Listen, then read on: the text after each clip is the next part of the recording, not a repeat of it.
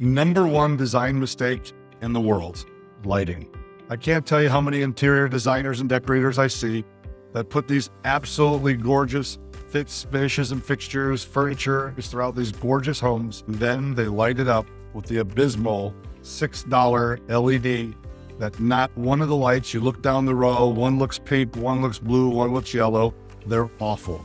We affectionately in our industry call it 4 cans and a fan. I don't care if you're in a $200,000 townhouse or you're a $20 million mansion.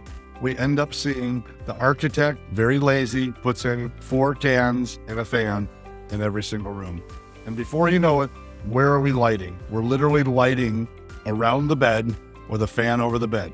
It's absolutely awful. We help you with the design of lighting. We have this absolutely gorgeous product. It's an Israeli product called Vitrea with the different metal banding.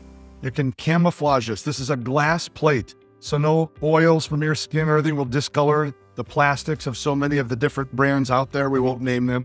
Then in addition to it, we have different colors. The coolest part is you can literally, if you want to camouflage a plate, you can take a high resolution image of it, whether it's a wood, a granite, an incredible wallpaper, and we can put that on the back of the glass plate so we can completely camouflage this.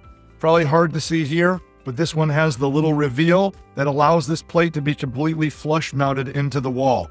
Or you can have it here like the other one that has the banding around the edge so it stands off. This is surface mounted, but it stands off with this beautiful, elegant edge. This now, with the warm to dim light fixtures that we showed from DMF, this gives you the ability with Vitrea in combination to be able to adjust the color temperature to make sure that not only do our down lights, our tape lighting that we've shown here, with the different extrusions, so we can have the tape lighting underneath the countertops in the toe kick. This could be flush mounted into a wall or a ceiling, and then we can match the color temperature. It is the absolute key for our designers and decorators and anyone doing interior design that they make certain that we make sure that we have the lighting that complements the furniture and the furnishings.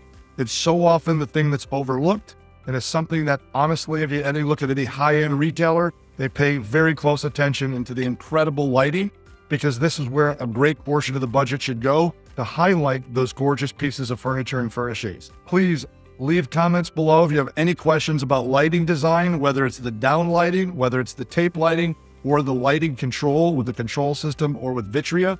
Please don't hesitate to leave the comments below. We'll be happy to answer any questions for you. Thank you for watching. Jeff from Hive. Follow me for more.